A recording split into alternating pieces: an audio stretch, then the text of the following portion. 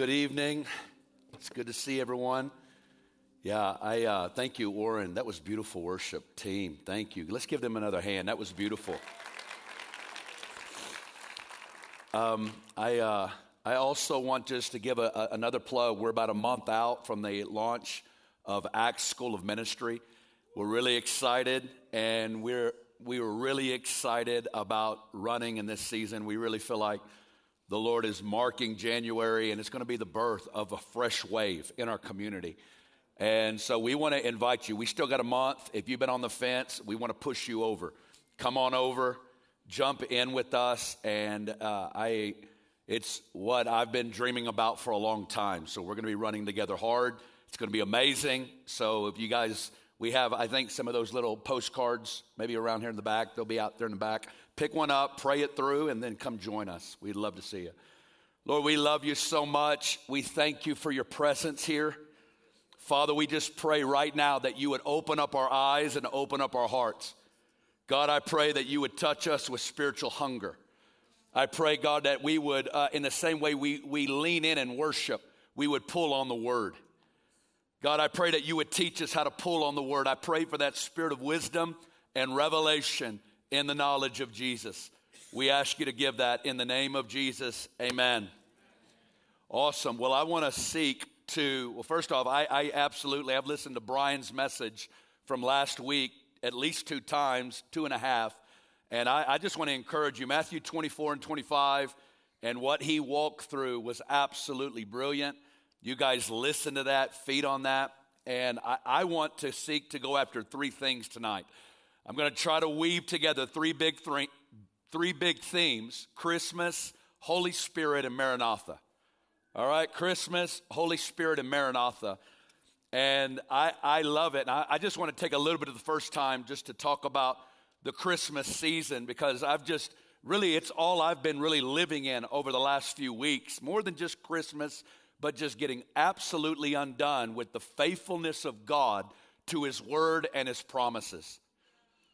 That he doesn't make empty promises, but that he made a promise. I love to think about it in the very beginning in Genesis 3, right at the beginning. They've messed it up 2 chapters into the Bible, 3 chapters in. We just get going and they've messed it up. And the famous reality, the Lord walks into the garden and he begins to kind of release judgments to each company. And I love it because in Genesis 3:15, we really see the first gospel proclaimed in the Word of God. At the darkest moment, the Lord looks and he goes, okay, Satan, you won round 1. All right, you won round 1, but I want you to look at this little girl, Eve. Because there's going to come a seed out of this woman, and that seed is going to crush your head. You will bruise his heel, but he will crush your head. And from the very beginning in the garden, there is the prophecy of a seed that would come. A seed that would deliver, that would restore, and that would reverse the curse of what had just happened in the garden. That there was coming a man that was going to reverse the curse and restore order, as God called it. There we have it, Genesis 3. And now, I love the whole story of the Word of God. The enemy has crept in over these last years trying to divide the old and the new. Guys, it's one glorious story. So we get to follow throughout the whole Old Testament the tracing of the seed, the tracing of this deliverer who would come. And in Genesis 11, we get to see mankind's greatest attempt to make a name for themselves. And we see Babel as this city was being built to do more than just build a high city, but they were actually invoking the demonic realm. They were invoking the demonic realm to come in so that humanity could flex and take on God. That's really what's going on in Genesis 11. Well, we know what God did. God goes, let's come down and let's confuse their languages and let's scatter them. And that's what you see happen in Genesis 11 is the scattering of the nations through the languages. And now the question stands, how is God going to redeem the nations? How is God going to save the nations that just got scattered? How is he going to save them? And we move right into Genesis chapter 12, and God calls this man Abram out of the Ur of the Chaldeans, and he says, I'm going to make you, he goes, I'm going to give you a land, Abram. I'm going to make you a great nation, a righteous nation, and I want you to know that in you, all the nations of the earth are going to be blessed. And we see the tracing of the promises made to Abraham and to his seed, and the seed being Christ Jesus. That there was coming the promises made to this man that would be the birthing of the nation of Israel, that would carry it as Abraham passed it on to Isaac, to Jacob, to the 12 tribes. And what you get to see with the birth of the nation of Israel is that the nation is carrying a holy seed. A whole nation is carrying a promise. I love to look at, I want you to understand that. That's one of the great things of why my heart gets deeply touched by Israel, is because of the absolute rage of Satan they've had to endure to carry forth the promised seed. Through all the generations. Revelation 12 gives us a really prophetic, symbolic picture, but you see the woman, the faithful remnant of Israel, and then you see the dragon seeking to devour the child as soon as it was born. And that's what you see happening through a whole story of Israel. And we get to see that Jacob himself in Genesis 49 is prophesying over each one of his sons. And he gets to Judah and he says that this seed, this promised deliverer, is also going to be a king. And that the scepter will not depart from Judah. We know that the deliverer, the seed that's coming is a king. And he's a deliverer. And we get to see the playing out of that. And when the Lord found a man after his own heart, David, that one from Bethlehem who becomes king over all of Israel. And in 2 Samuel 7, he wants to build God a house. And this thing so moved God that David wanted to build God a house. God flipped the script on him and says, you know what? I'm going to build you a house. And your throne and your house is going to live forever. And I want you to know that the promise is to you and to your seed. In the near, it was Solomon, but in the ultimate, it's Jesus. The prophets will pick up on this Davidic king that's coming. Prophets like Isaiah would blow our minds with revelations of the virgin in Isaiah 7 that would give birth, and it would give birth to Emmanuel, God with us. Isaiah chapter 9, unto us a son is given, unto us a child is born, and the government will be upon his shoulder. Guys, we know it looking back. This is Isaiah 600 years before seeing the birthing of the child. He's seeing the birthing of the child, and he's seeing the Davidic king that's coming, that's going to restore everything, and the government will be upon his shoulders. And his name will be called Wonderful, Counselor, Mighty God, Everlasting Father, Prince of Peace. And the increase of his government and peace, there will be no end. There's coming a king, Israel. There's coming a king, nations, that's going to bring peace on the earth. That's going to abolish death and restore divine order and reverse the curse and deliver Israel from her loneliness and her exile. And the prophecies are coming. Isaiah talked about the branch of the Lord, the one that would come through the Davidic line. Jeremiah talked about the branch of the Lord, the one that was coming that would rule in righteousness. Oh, he's coming and he's coming. And Micah would blow our minds with, you Bethlehem, though you're the smallest of the tribes of Israel, out of you is going to come forth the ruler, whose goings forth are from everlasting.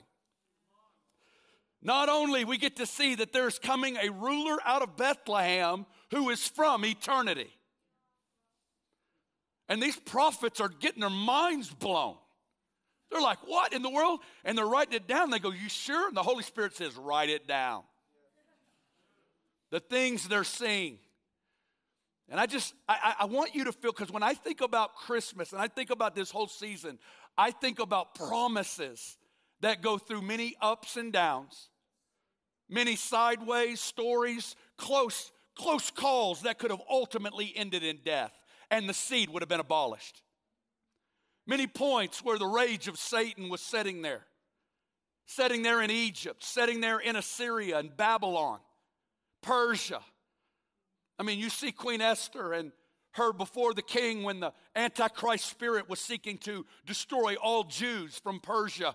And God raised up a woman at a strategic point to reverse the curse, to break the power of the satanic assault, and to bring forth the promise. I love it. I love Christmas because many of us have heard promises from God.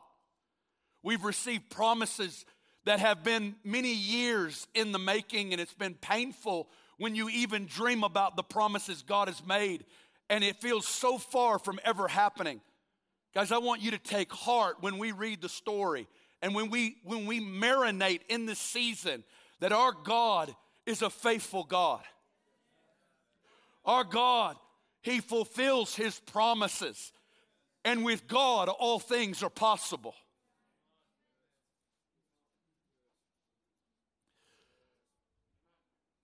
Israel's been under oppression from Babylon to Persia to Greece to Rome. Under oppression, 400 years of prophetic silence from Malachi.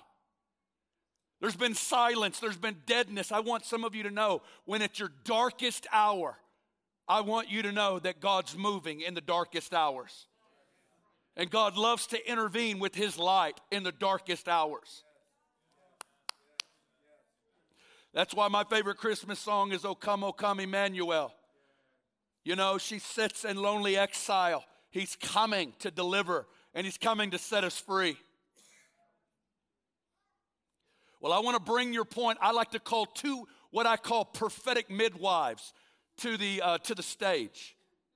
When I think about the Christmas story, I love all the characters, but no one moves me and really kind of speaks to what's most marked my life other than Simeon and Anna in the temple. And I really believe that kind of spirit is on this house. God is raising this up. Can we put up Luke 2:25? I love this. Here we go. We got Jesus and the parents are bringing. So I see all of Israel's story culminating with these two intercessors. These two people, you got to get a hold of this. These people had been in the place of prayer, fasting, gripped with the prophetic spirit before the Virgin Mary was born. And they had been gripped that something strange was happening in their generation. And I see these two as the tip of the arrow that would see the manifestation of all the prophecies. Behold, there was a man in Jerusalem whose name was Simeon. Here it is. This man was just and devout. What was his job description, Luke? Here's what he did. He was waiting for the consolation of Israel. Have you ever thought of Jesus' name as the consolation of Israel? Now look at this. And the Holy Spirit was upon him. So first we get to see that this man was anointed by the Holy Spirit to wait. This man had a supernatural anointing upon his life to tarry in the place of prayer, gripped with the prophetic spirit, because the consolation of Israel was coming. I love it. And now look at verse 26. And it had been revealed to him. How? By the Holy Spirit. We're talking about Holy Spirit. You know Holy Spirit was around before Acts 2? Y'all know that? You know Holy Spirit was around before Acts 2. Holy Spirit was brooding over the darkness in Genesis 1. Holy Spirit was upon kings and prophets and judges and would rest upon people at different times. But here we have this intercessor and Holy Spirit's on him. He was anointed with the call, anointed with the reality of waiting. And then not only that, Holy Spirit talked things to him and told him things. And look at this, verse 26. Holy Spirit revealed to him he would not see death before he had seen the Lord's Christ. Now time out. Holy Spirit reveals. He didn't tell him the time or the day, But he told him, he made a promise to him, you won't die until you lay your eyes on Emmanuel. You won't die. Do you know we would call those people fanatics, weirdos, freaks? Those people are the weird ones, the eccentric ones, the off-balance ones. And yet, he lived with this prophetic reality where God spoke to him, you're not going to die until you put your eyes on the one that the prophet spoke of.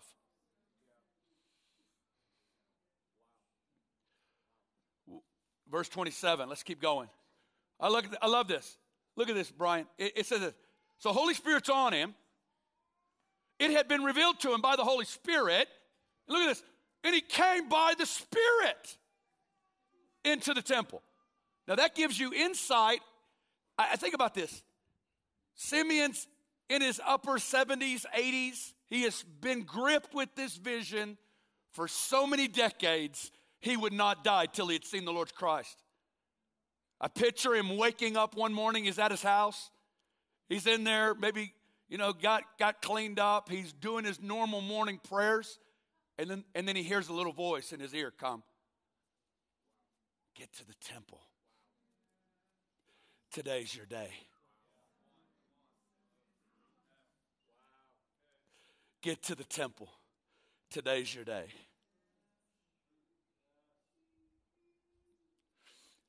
Quickly throws his clothes on, runs to the temple. And guys, you got to understand, Jesus is around 8 days old. They're doing the custom of the law. He's getting circumcised. He's going through all the rituals that a normal Jewish boy would go through. I imagine there were many 8-day-old babies in that temple. Not only was Simeon so in lockstep with the Holy Spirit, he could recognize 8-day-old Messiah. He could recognize the child and see the difference and the distinction of this child versus all the other children in the temple.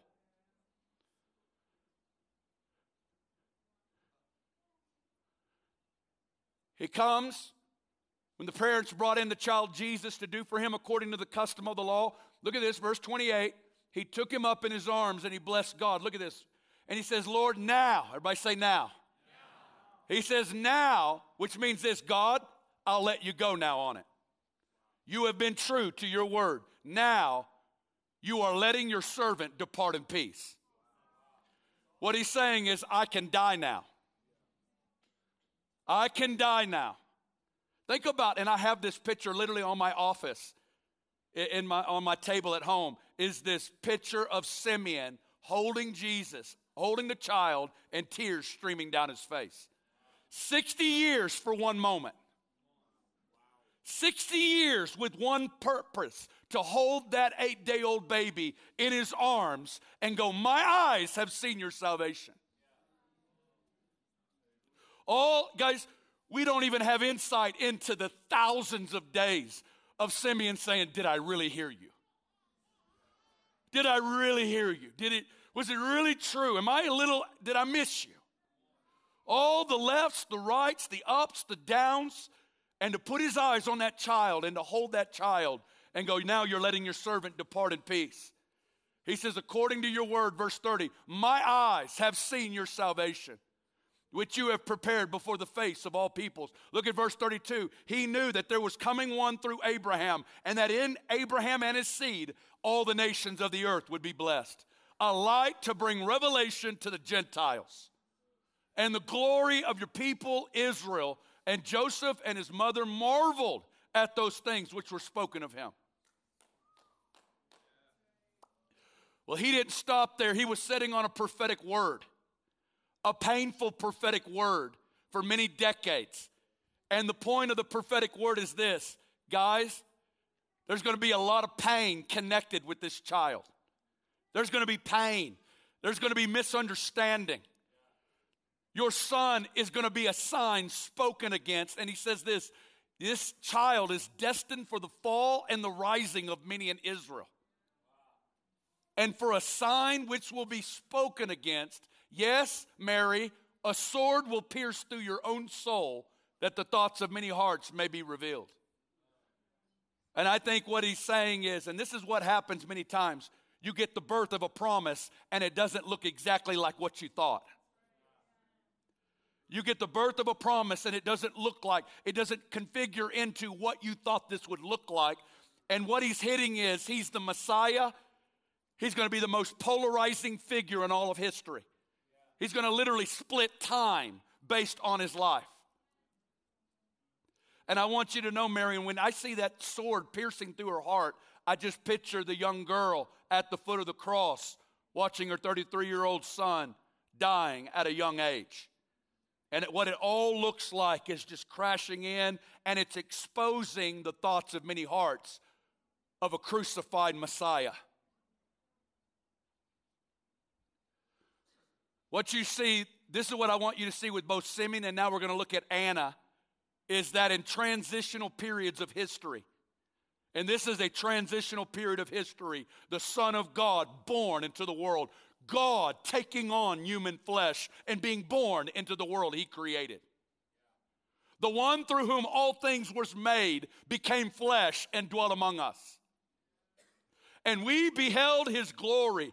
The glory is of the only begotten, full of grace and truth.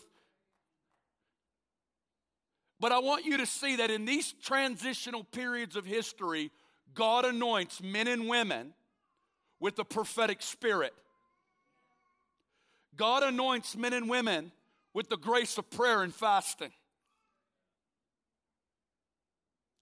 And he grips them with this strange confidence God's going to do something different in their generation. You feel something deep. Many of you have a deep groan on the inside of you. You can't even put language to it, but you know that you were made for greatness and that your eyes would see greatness. So we have two people the scripture highlights, but these two represent whole communities. There was one, Anna, a prophetess, the daughter of Phanuel of the tribe of Asher. She was of a great age, and she had lived with a husband 7 years from her virginity. Many scholars agree that she gets married around, 17, 18. She's married for 7 years, and he dies, and she's widowed. We get to see it in verse 37. This woman was a widow of about 84 years. Now look at this. She did not depart from the temple, but she served God with fastings and prayers night and day. And she came in that instant, and she gave thanks to the Lord and spoke of him to all those who looked for redemption in Jerusalem. We get to see a whole community over here, prayer rooms filled. When's the Redeemer coming? When are you going to bring consolation to Israel? When are you going to fulfill your promises? When are you going to break in with power? When are you going to fulfill your promises made to Abraham and David? When are you going to do it, God? See, I want you to know something when we meditate on this season. God doesn't write hot checks. He doesn't make empty promises. It is backed by his word. It is backed by his nature. It's backed by his ability to fulfill impossible things. And what is God doing? He's anointing these two figures with the grace of prayer, grace of fasting, and a prophetic spirit. And we also see with Anna, she strengthened intercessors to stay in faith no matter how bad it looked.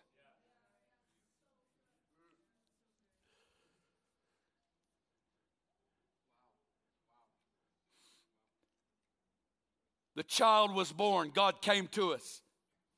Emmanuel, God with us. He was born.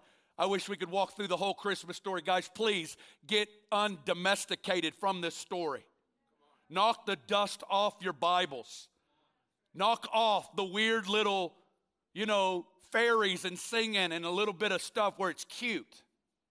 It's not cute. It's so holy. It's so amazing. It's so awesome. It's so humbling. It's so supernatural. It's so supernatural. The eternal God becoming a seed in a virgin's womb. If that doesn't make you feel the ground underneath you shaking, read it again. Read it again. The Word was made flesh. Emmanuel, God with us. Oh, you need to get your mind blown by it. It needs to put you to your knees, release fresh tears, fresh wonder, and then to throw it into the mix. So many angels. They're just cute. We got all these little things. I understand we want to see little Timmy up here in the play. But guys, these are angels showing up in dreams. The Antichrist spirit is moving through Herod. Kill all the male children 2 years and younger. It's Revelation 12, Satan seeking to devour the child as soon as it's born. It's a real dragon seeking to kill the seed, and angels are breaking in with dreams to Joseph, the wise men, angels saying, you better get down to Egypt. You better get down to Egypt. Why? Because out of Egypt I've called my son. Fulfilling every Hebrew prophet, fulfilling every word, fulfilling everything, and God's moving through all of it. It's not cute. It's absolutely staggering. We need to restore worship again. Because, guys, this is absolutely critical. We get this. We get this because, friends, the prophets were very clear, and the prophets with the way they would prophesy, because they're seeing it dim, and they're seeing it through a glass dimly. But they will literally talk about his first coming and his second coming in a matter of 1 and 2 verses and go in and out of them without even giving distinction. He came. What I love about Jesus is he grew.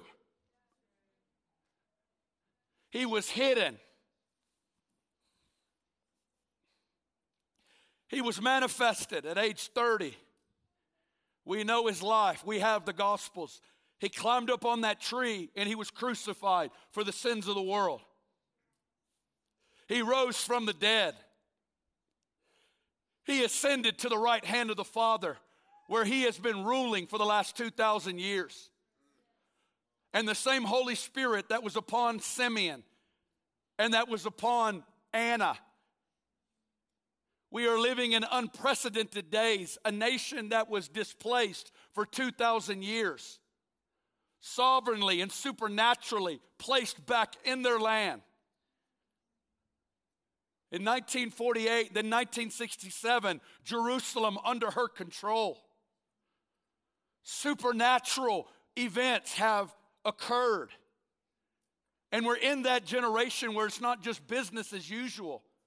But in the same way, God began to grip a prophetic company with a strange awareness God was doing something different in their generation. So we're living in that same hour of human history. This is what Brian spoke about last week out of Matthew 24. The signs. Signs in the world, signs in the church, signs in the nations, signs in the Middle East. The signs that are about us. That are letting you know that something is coming. And the Holy Spirit is at full operation. The Holy Spirit is working in the global church. The Holy Spirit is purifying his bride. The Holy Spirit is delivering us of dead religion and bringing us into intimate relationship with the Father and with the Son. The Holy Spirit is confronting status quo cultural Christianity and is bringing us into holiness, is bringing us into the spirit of prayer, is awakening a love of righteousness and a hatred of wickedness. And the Holy Spirit is our wedding planner as he's getting us ready for our wedding day, the return of our bridegroom king. Friends, this is why I wanted to take time with the first. If this season, the Christmas season, does anything in you, God does not leave not one I undotted and not one T uncrossed. But he came the first time, fulfilling everything he said he would do. And he said when they went up, the angels go, in the same way he went up, so he's coming down again. And that king, He was born the first time. He's not going to be born a second time. He's coming back as a righteous king, a righteous judge. A Jewish man is going to step out of heaven and in one day is going to ultimately remove all the kings of all the nations and is going to establish his kingdom on this earth. And he's going to repopulate these nations with the righteous, with the meek, with the faithful. Holy Spirit's at work. Holy Spirit is awakening the groan. Holy Spirit. See, that's what the enemy wants to do. He wants us to delve this whole thing down into tongues or no tongues, this or no. Guys, this thing is so much bigger than we could ever imagine. This is about the preparation of the global church for the return of our Lord and our Savior, Jesus Christ. We've been talking about Holy Spirit. He's the guarantee. He is the preparer. Can you put Revelation 22:17 up here? I think Revelation 22:17 is a prophecy.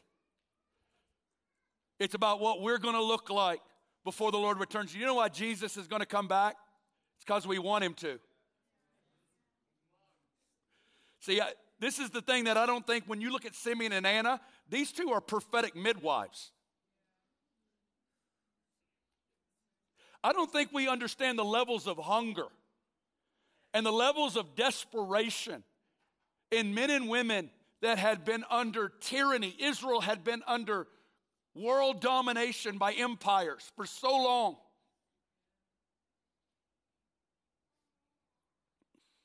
And the whole world is going to groan. God is going to use the greatest outpouring of the Holy Spirit and the greatest tribulation that the earth has ever seen to bring forth a Revelation 22:17 people. In that verse, you see three things. Number one, the Spirit and the church are going to come into unity with one another. Number two, the church is going to operate in a bridal identity. And the church is going to be anointed with the spirit of prayer. We're going to see great presence and great pressure produce a great prayer.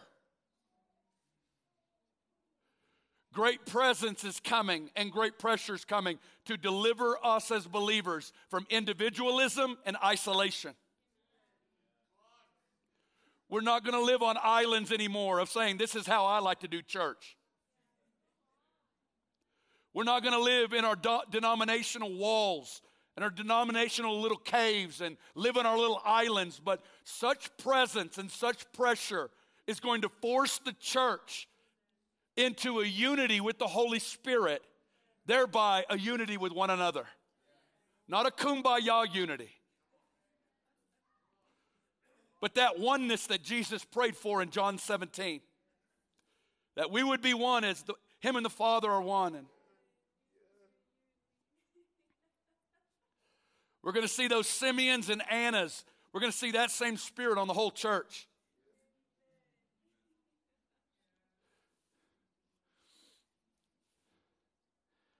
See, what we celebrate in the Christmas season, what we meditate on during this month is to produce, it's to secure us in the faithfulness of his promises.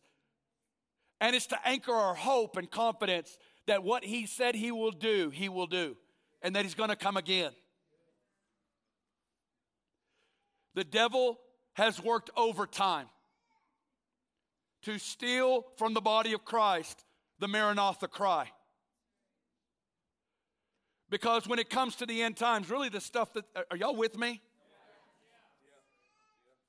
All right, well, talk to me then, all right? Good.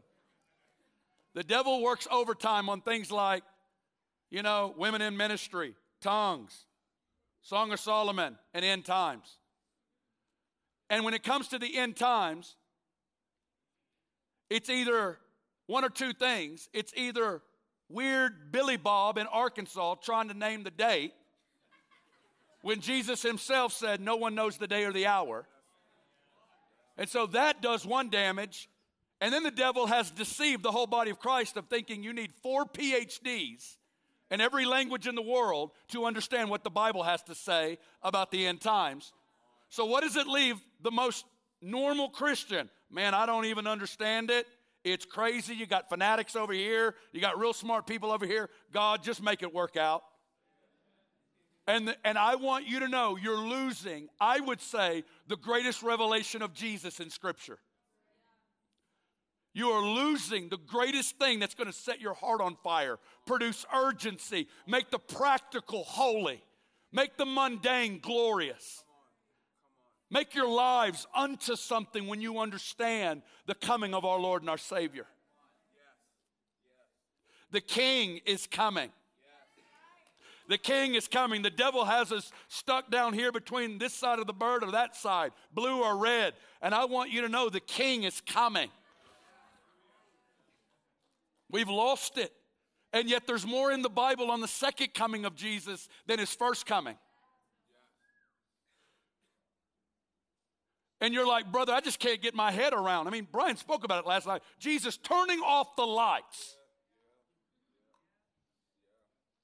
And then Jesus manifesting out of the sky after the tribulation, coming down, and all the tribes of the earth mourning as he comes to the earth and establishes his kingdom. You're like, dude, that's just too crazy for me.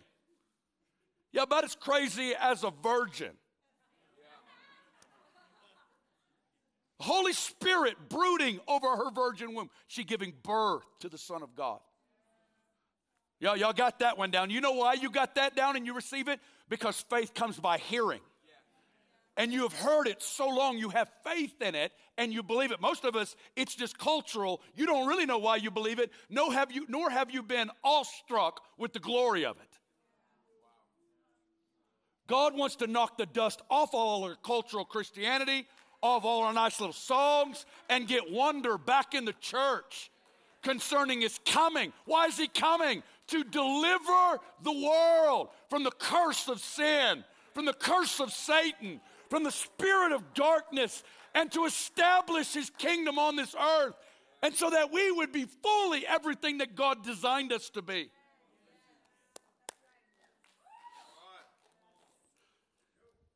And he wants to anoint you with that longing spirit for his coming. 2 Timothy 4:8, Paul says, I'm going to get the crown of life, not me only, but all who loved his appearing. He wants to awaken the groan on the inside of you. The Bible means what it says, and it says what it means. And where there's symbols, it gives what the symbol is when it says it. It is too far gone that the church has said, oh, we'll let some other people figure that stuff out. We'll let Billy Bob out there on the mountain figure that out. Guys, the church is going to be radiant. The church is going to shine in maturity, in unity, in power. Which not, the last book of the Bible is not called the revelation of Satan. It's not called the revelation of the Antichrist. We're not running around in caves and hanging out with lots of toilet paper and guns. It's a church. It's book of Acts. When you read the book of Acts, you're not mostly just locked in on the couple of chapters about the martyrdom. Yes, the devil is going to rage like no other time. But you know why he's raging? It's because the church is so on fire. It's because we've come out of cultural Christianity and we're actually walking in apostolic power and unity and glory. Why will the nations rage? Psalm 2, it says, why do the nations rage? They're declaring war on the Father and the Son. We're not even going to see atheist nations. There will be no atheists in the end times.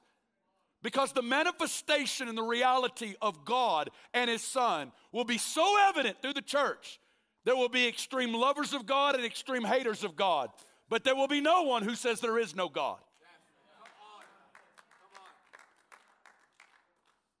This is what awakens the Maranatha cry, is the cry for deliverance. It's the cry for the King to come and establish righteousness in the earth.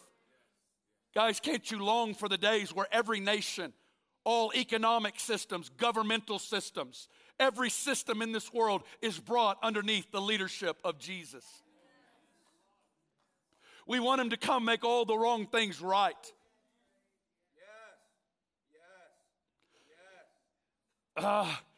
And we just want him closer. I want him to come home.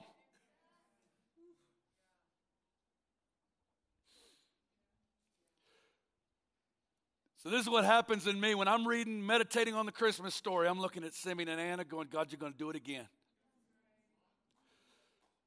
And God has placed his hand on this community, I believe, to be a signpost in this region of this spirit.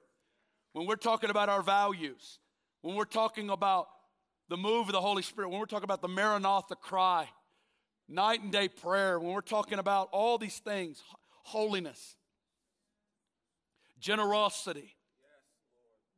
These are the values that we live in and that we cultivate in our lives. Amen? Amen. Let's stand.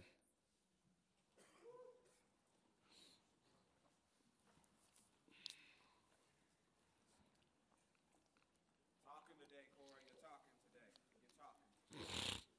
Come on.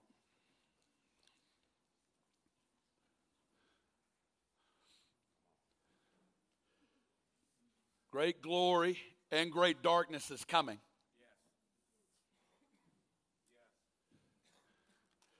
And we're going to be a mature church that comes forth and we're going to shine. That's right. That's right. That's right. The revelation of Jesus is going to touch us.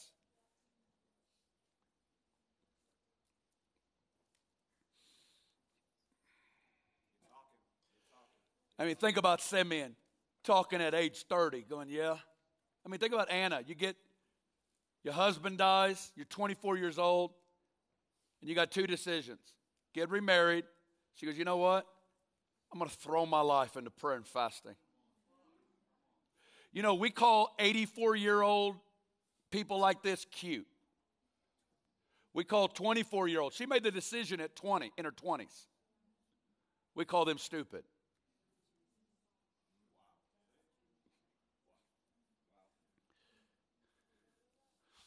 I believe he wants to anoint all of us with that longing for the coming King. He wants to put that. I believe he wants to increase the prophetic spirit. I believe the increase of dreams is coming.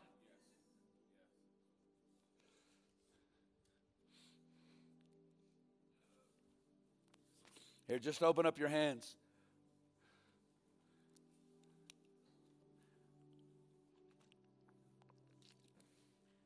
O come, Emmanuel, ransom captive Israel, who sits in lonely exile.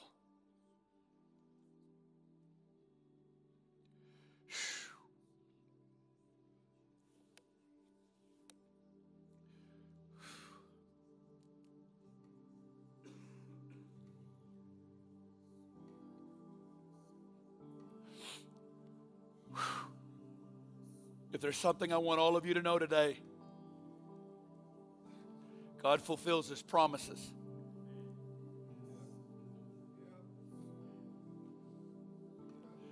I don't know what you've heard from God, but I want you to know he's good on his word.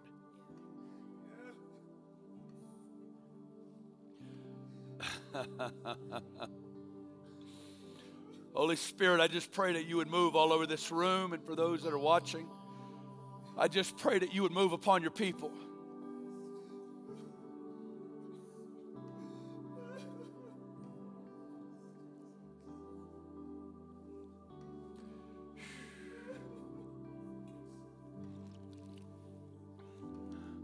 I just want to give a chance for response, but you hear this message, and I believe he's anointing many in all kinds of walks of life with that Simeon and Anna grace and anointing. But you say, this is on the inside of me. When I hear that, hear you talk about these two, something jumps on the inside of me. And you're like, I don't even know what that means, but I just want to say yes tonight before the Lord. If that made sense to you and something resonated on the inside of you when I was talking about that, I want to invite you up here. I want to pray for you.